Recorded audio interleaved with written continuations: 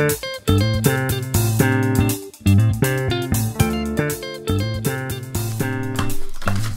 guys, it's me.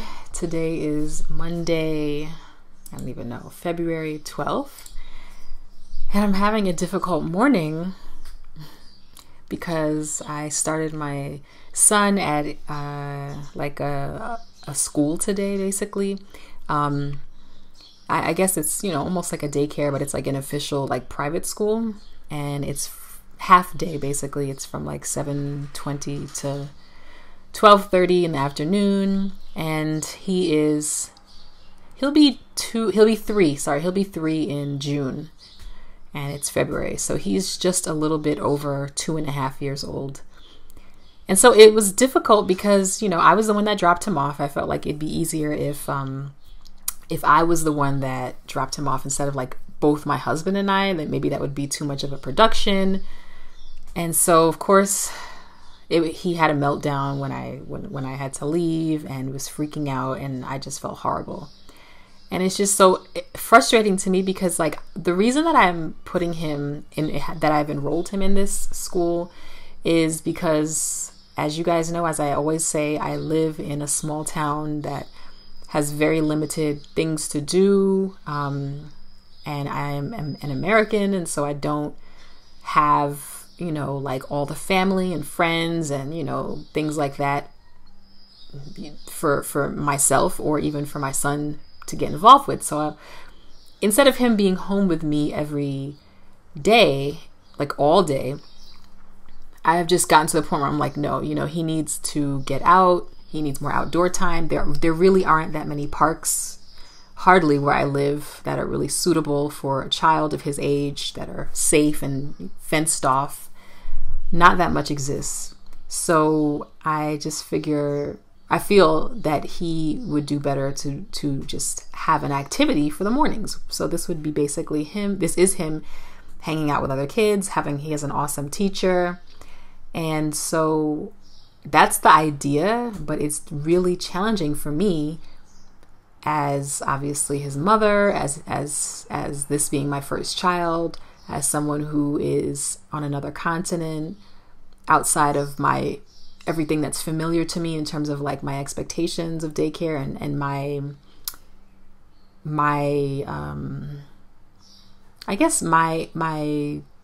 expectations, or just what I'm used to school and daycare life and childcare providers like looking like, because it's a bit different it can be very different here. There are many, just smaller things that are different from like what you would see at a school in the US, for example. Some are better, some things are better, some things are worse. So I always have to find like this happy medium of understanding that there are different options where I live, and some things, everything cannot and doesn't necessarily have to be like the American way or perfect to my needs and standards and and expectations. So it's just hard basically when you're from another country and you're like leaving your kid trusting someone else or other people with your first child. At least everyone says like after your first child, this daycare and sending your kid off gets easier, but it's really difficult for me because it's just another layer of like adds another layer of like adjustment and adaptation to my life here. I think obviously for a Namibian mother, it's much easier to drop their child off at a local childcare provider just because it's their familiar. It's familiar. The environment is more native to them and more of what they're familiar with and what they are used to and what they've grown up with, and just everything. It's totally different. So those are the challenges. So anyway, it's 9:15 and I'm supposed to be using this time to write some articles that I have been hired to write, as well as to clean, because I'm forever behind on cleaning, and my husband and I, like, our schedules are, with a toddler and with us never having anyone to babysit him, we just have very limited free time. So, and we're always trying to do like side projects and things like that. And so cleaning just falls by the wayside. So Anyway, I'm gonna try to keep my mind occupied, which is difficult, but I'm just kind of in a funk and not in the mood to write anything or barely to clean. But I know it'll be better to do something for the next few hours than to sit here and worry about if my son is still crying or how he's doing, and rack my brain and give myself a headache, which is already a migraine. I feel like it's trying to come on, definitely feeling like the migraine aura because it's just one of those mornings. So everybody says, oh, kids get used to daycare. Don't, worry about the crying and he'll get used to it. And I mean, like, I guess some people are more like cut and dry than I am. I'm just like a sensitive person. I'm an emotional mother, and I'm not really a cut and dry parent. My emotions are not cut and dry. Maybe that will happen with the second child. I'll be a bit more blunt with that kind of stuff. But right now I'm like big time like nurturer and just want him to be okay, and not so big on throwing him into independence. Like, oh, he'll figure it out. Like that's just not my ideal approach right now. So I'm sure, I guess he'll get used to it after a certain point, but it's just difficult now. And, this is our second daycare experience. The first time it was when he had just turned 2, and I ended up taking him out because it wasn't diverse enough for my liking. There were like mostly white children, but I thought it was the best school at the time. And then I think he was still too young. That was like a big thing. He had just turned 2. Now that he's over 2.5, he has matured and grown leaps and bounds.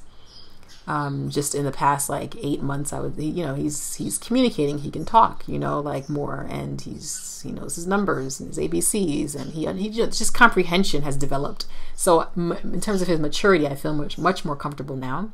So I thought he was too young at that point, and then he ended up also getting pneumonia, and that was just, to me, the final like red flag, because he was at daycare, and of course being around other kids naturally got sick, which I did expect that to happen, but like the pneumonia was just like the final straw. I was like, okay, it's time. This is not for right now. But then, so now, the next year, 2018, 8 months later, I found like a really great institution and with a really fantastic teacher. I'm just really, the energy is just really warm and friendly. It's a mostly black, it's basically all black, I would say. And I've done a lot of scouting in my town, and I have been highly disappointed by most of the daycare providers in my town. Either they're, mostly white, or they're like black, but unfortunately I hate to say it's like super like disorganized, and like the quality, the standards are like questionable, and things like that. I mean, I understand like, we can be relaxed as a people, but like at the same time, like when it comes to taking care of kids, like standards are important, and it's important to me. I know other people drop their kids off, that's fine, but I'm not going to enroll my son in a place that doesn't have the gate to the street closed, or that the children are all running outside unsupervised. And my son here, he is at 2.5. It's just things like that matter to me. Supervision, I mean, this is common sense stuff. It's not even like a high standard, like. So I've been disappointed by most of the daycares in my town. So I was really excited about this school that he's at now. It's a new school, and I was really just impressed with their approach and their organization, and just the overall vibe is very like a family, like they said. And so I was really impressed, and so that's where he is now. So now basically it's on Lance and I to get used to it and just like, adapt. And my husband is pretty, as always, low-key and goes with the flow. And I think the motherhood attachment, mother-child attachment is like obviously the biggest thing right now, because I'm really, it's difficult, I think more difficult for me because I'm the mother and because I'm a foreigner. Those two things are making it way more difficult for me than it is on my husband. My husband, I mean, I think his approach to raising our son is definitely more He's not as like anal, I would say. Yeah, he's definitely not as anal as I am. Like, definitely not. He's more like go with the flow. I'm more like, where's this, that, and that, and Lance needs to have this that way, and this needs to be organized this way. Like, we need to go out, he needs to be doing this, Lance needs activity, you know. And my husband is very like relaxed and like just chill. That's his approach, and super warm and nurturing at the same time. So that whole stereotype about African men or black men and not being nurturing, or nurturers, or African men not being nurturing. Well, my husband is extremely nurturing to my son, like seriously. So he's very nurturing, but in a more but his whole parenting approach is much more laid back and casual and go with the flow than mine. So he's not really bothered this morning like I am. Like, he's just like, it'll be okay, don't worry. And I'm just like, are you sure? Like, racking my brain, wondering what Lance is doing at this minute, hoping he's not driving his teacher crazy with his crying. And it's just a lot. I know that they're used to kids and the adjustment period, but it's just difficult, and I don't want to be a burden on I don't want Lance to be a burden on anyone either. You know, I don't want them to feel like, oh God, to dread seeing him every morning, so I guess it's going to take some time. Obviously, he'll be there 5 days a week from 7 to 12:30. Hopefully after this week it gets better. I mean, I definitely want, this has to work out. He cannot stay at home with me, and this also gives me the free time that I desperately need to do my writing work. Because if he's home with me all day, my free time to work is only after like 5:30 when my husband gets home. By that time of the day, I'm mentally and physically and emotionally drained, like from being with my son all day. He's awesome, but you know, you're tired naturally. Everybody's tired by the end of the day. That's not my optimal time for working, like in the evenings, especially with taking care of a toddler. It just isn't.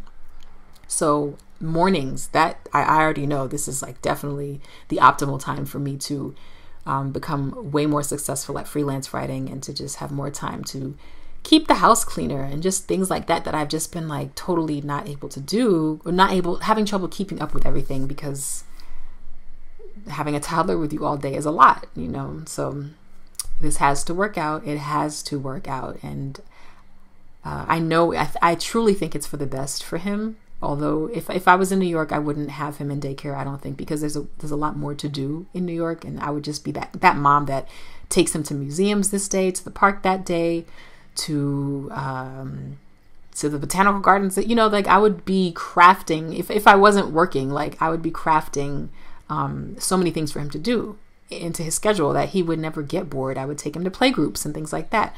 In this town, you know, it's just very, very limited. So I wrestle with that, because I'm just like, if I was in the US, I wouldn't be having to put my son at 2.5 into a childcare, you know, situation. I didn't grow up in a childcare ever. Neither did my brother. My mom stayed home with us. But, you know, I have to keep reminding myself, like, the way that my mom's setup and situation as a mother is not mine. Although I'm her daughter, and she's deceased, but we just, like, you know, I have to constantly like separate like myself from her as a mother. I'm always thinking about how she did it, and I'm always approaching things the way she did it, because that's what I'm most familiar with. But that's not my reality, since I'm living in Africa and she was in New York, and it was the 80s, and this is 2018, and it's a whole nother world. So I have to accept and try out different approaches and different options for motherhood. So anyway, I'm talking too much. Maybe I'll stick in a clip of when I'm leaving the house to go get him. Okay, bye. All right, guys, I'm going to pick up Lance. Thank God. I mean, I got to...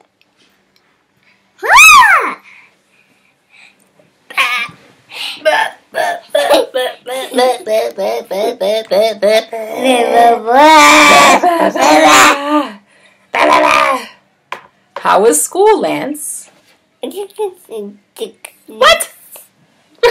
What? Say, fine, Mama. Fine, Mama. Did you have a good day? Say, yes, Mama. Yes, Mama. What did you do today?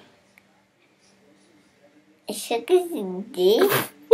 I don't know what that means. So you had on your uniform. Look, show them your uniform. Well, that's just your pants. Pants or your shorts, because you gotta anyway. And your shoes and your socks, and it's hot outside. And he took off his shirt as soon as we walked in. I didn't get to film when we picked him up because, of course, my freaking camera on my phone had no space. So. Anyway, when I picked Lance up, what was he doing? He was standing by the window playing with trucks. That's what he likes to do. He was okay. But he did have a difficult morning, the teacher told me. He was basically crying the whole time until break time, which was like at 10 a.m. And from then he was okay. I mean, she's so cool, calm, and collected and just pretty damn amazing. So I think he's going to be okay. Of course, day one is the most difficult. And when we were leaving, he's saying, bye-bye. But he was crying, like, when we left, like, he started crying again. Like, well, as we were leaving, he started crying again. And he's like, so the teacher's like, okay, bye, Lance. And he's like, bye-bye. He's like, thank you. Bye-bye. Yeah, you said bye-bye. Okay, so you did okay. You survived, right? Fun. You survived. You had fun. Right? Mama knows. Mama knows you need to have that activity in your life. Bye-bye. Okay. All right. Let's go. We can say bye-bye.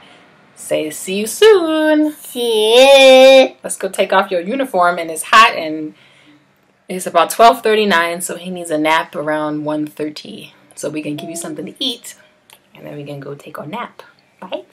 Give me a kiss. Okay, my hair, please. Bye-bye. Okay, bye-bye.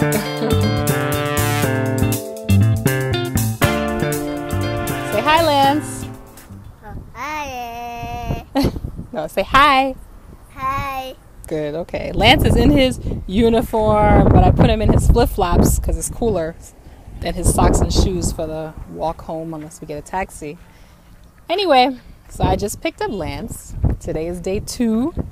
And he only cried at the drop-off. My husband dropped him off today. So he only cried at the drop-off, and then he was okay. And so when I picked him up, all the other kids were sleeping, but he's still awake. He's not really on their nap schedule yet, so he'll probably fall into that. Anyway, I'm glad that he's adjusting pretty well, I would say. The fact that he, didn't cry the whole morning today like he did yesterday. So, Lance, did you have fun? Did you have fun? Yes! Oh, you're smiling. It's hot. You gotta put on your hat. Oh my God. It's like the temperature jumps up 10,000 degrees just because the clouds moved away. Oh, my goodness. Oh, I'm putting on his hat. Sorry. Good Lord. It is hot, right? Come on, let's go. Anyway, we gotta go. It's too damn hot. Maybe I'll probably get a taxi. I don't know. Actually, stop at the supermarket. Okay, guys. Bye.